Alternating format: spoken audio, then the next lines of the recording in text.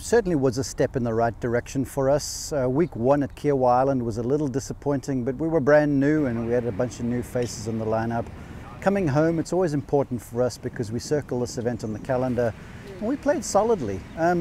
Competing with 4 on the final day was a challenge against the top 4 teams in the nation, but we hung in there and we showed what we've got. So all in all, disappointed we didn't pull off a victory or at least a big finish, but certainly I was excited about what the guys showed.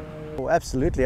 We came into the season knowing that the first few events were sort of going to give us a beat as to who we really are under pressure, because competing at home in practice, you don't really know. So honestly, we're like 7 or 8 deep right now, so finding what the lineup is a challenge, but in its own way, I guess that's exciting. So a little disappointing we weren't consistent, but that being said, we've got lots of ammunition back in the cache. It's always exciting having 2 stout guys at the front, and we do with Ronan and Jordan.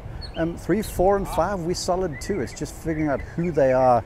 As far as being comfortable, I guess, you're never really comfortable because the league is so deep right now and there's so much talent out there. But the one thing is for certain, these guys know what the mandate is, and we've got a number of players who can pull that off. It certainly can prepare one for the regionals. It's nice to do it early in the season, and it's nice also to get an exact perspective as to where one is as a team. So seeing these top teams gives us the knowledge of what we need to do. So it's going to make the blueprint going forward just that a little bit easier, I think.